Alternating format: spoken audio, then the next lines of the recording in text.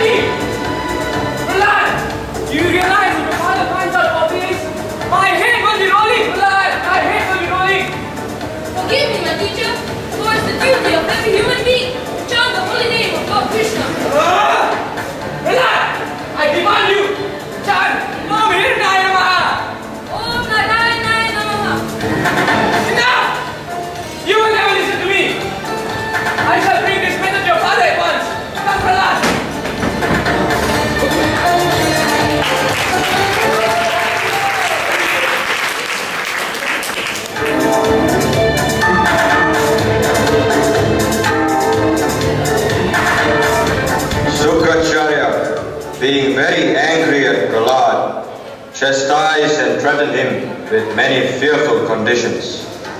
But he taught him to the best of his ability. Giving up all hope, Sukracharya finally brought Prahlad before his father.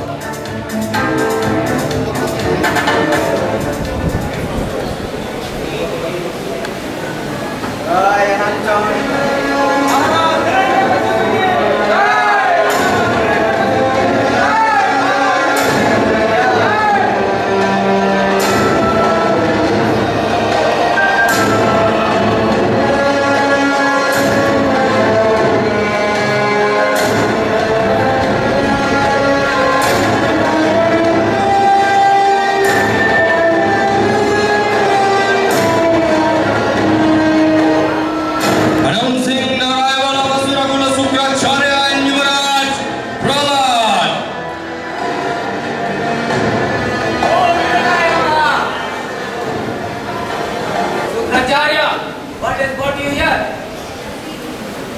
My lord, I brought your son, Prahlad, with me. Oh, Prahlad, come my dear son, sit on my lap. Sukracharya, I saw Prahlad. Should have insisted you to see me. Actually, my lord. Come, Sukracharya. You must be tired of speaking so many things. Now let the Prahlad speak. My dear Prahlad, repeat whatever you have learned from your teacher so long. Dear Father, as far as I've learned from my spiritual master, one should give up life and surrender to the holy feet of Lord Krishna, the Supreme Personality of Godhead, the cause of all causes. Sukracharya, what are you saying? This is the same question I asked him, my lord. This is the same question I asked him. Father, there's no doubt that Krishna is the primeval Lord, or moving, or unmoving. He is the Supreme Lord, which all the universe is serving. What nonsense!